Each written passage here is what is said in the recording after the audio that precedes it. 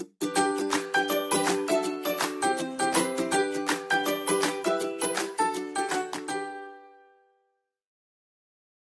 and welcome, Lisa here for Trinity Stamps. Thanks for joining me for another card video. So today I'm going to be sharing a few little space cards with the Otter Space Stamps and Dies. Plus I'm going to show you how I created this galaxy background watercoloring with Memento die inks. Of all the ways that I've tried the galaxy backgrounds, this has been by far the most enjoyable and the easiest for me. So I have a piece of Arches watercolor paper taped down to a hardboard with purple tape. I'm just laying down some clean water in a few areas. And then next I'm going to lay down some Bahama Blue ink straight to my mat. And then I'm going to pick that up with my watercolor brush and start adding it to the areas where I laid down that water. Then I'm going to come in with the color Rosebud and do the same thing. Lay that ink down on the mat and then lay it down right next to that Bahama Blue on my paper. I'm going to come in next with Paris Dusk, and I'm going to use that to cover the whole panel, working around the blue and pink areas. So while I was thinking about the cards that I wanted to make and seeing them in my mind's eye, I was trying to find a way to create galaxy backgrounds that would be a little bit easier for me and have a bright, bold color to it. And then I started thinking, I really love using my Memento inks for watercoloring. They do a great job. How about let's try those? And then the Paris Dusk popped into mind because I feel like sometimes we get so wrapped up in the black of the galaxy that we forget that it does need a little bit of blue in there. So that's when I decided I had to give this a go because I just had a feeling that it was going to be okay. It was going to look amazing. And so I just went with it. So I did come in with the Tuxedo Black ink and I mixed it with the Paris Dusk. And I'm just starting to come in, blend some areas together. You're going to see me dry this with my heat tool a couple of times so that I can continue layering the ink. I found that if you dry your panel and then go back to adding ink to it, it helps to intensify the color. So that's all I did. I just went back and forth between my colors, playing around with them. I came in with some grape jelly ink, added that. I've added more of the Bahama Blue, more of the Rosebud, and just until I was happy with it. And I think that's the biggest thing with these galaxy backgrounds is you have to work with them until you're happy with them. There really is no way to say, okay, this is exactly what you need to do, and then someone be able to sit down and do that. I can tell you the products I used and I can let you watch me and then you try to mimic that, but it's still not going to be exactly like mine. So just have fun with it and work with it until you're happy with it. So I went ahead and used my Paul Rubens watercolor paints, they're shimmer paints, and I flicked some white shimmer paint onto this. And I wanted it to have that kind of Milky Way look to it. So I thought, instead of fighting with the water and messing up my panel, what if I just took a small sponge dauber, wet it, dabbed it into some of that shimmer paint, and then started adding it to the panel. And I actually love the way that this turns out. Now, I will tell you that the pans for the Paul Rubens paints are kind of small. So I decided to bring in my Fine Tech because the pans are round and much larger. So it was easier for me to get in there and pick up that shimmer paint.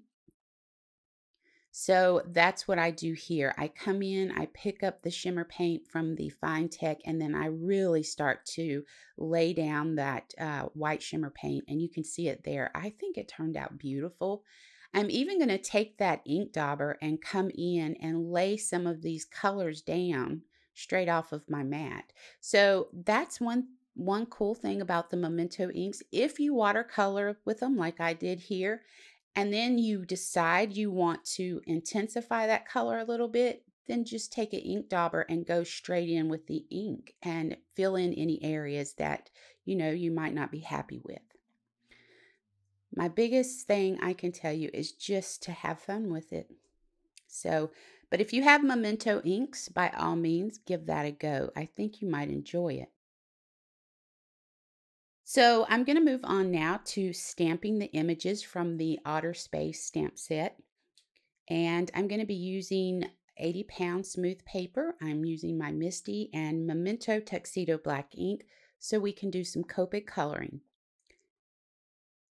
I am going to turn on some music and speed up the coloring process. I'm going to have the marker caps turned up for you. I'll also have a color guide over on my blog if you want to check it out. Also, I want to mention that I'm going to color the moon yellow and orange colors, but I do realize that that's a moon and it probably should be colored gray, but in my world today, it's going to be yellow and orange. So now if you want to fast forward through the coloring process, go hop over to 7 minutes and 45 seconds, and I'm going to then start putting the cards together.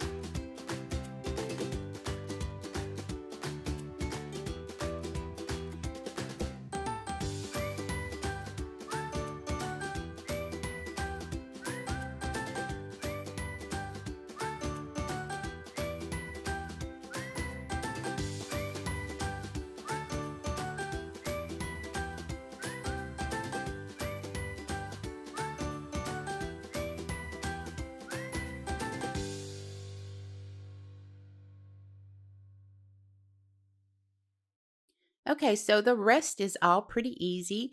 I die cut all the images out. I also ran the heart die through the die cut machine twice so that I could stamp it with gray cardstock. I'm going to go ahead and add some double-sided adhesive to the back of the galaxy backgrounds, and then I'm going to center them on 5" by 3¼ inch white cardstock panels. Then we'll go ahead and arrange those onto our card bases that are 5½ inches by 4¼ inches. We're going to use mounting foam to add those white cardstock panels to our card bases. Then we'll just go ahead and arrange all of the images however we want them and use little round foam adhesives to adhere the images to the card. Now, sentiment. I want to talk to you about that.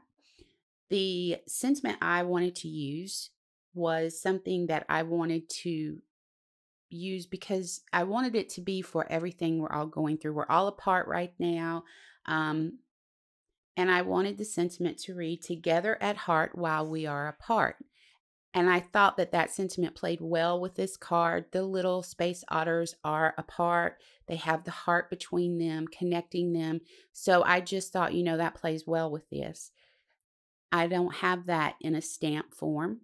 So what I did was printed it off onto vellum on my printer, and then I just added some double-sided adhesive to the back of the vellum and then added some white cardstock to that, trimmed it down, added a foam strip to the back of it to adhere it to the bottom of the card, as you can see here, and it was pretty much that easy. I am finding I'm doing that a lot more, printing my sentiments if I don't have a stamp set to say what I want it to, then I'll just print my sentiment off.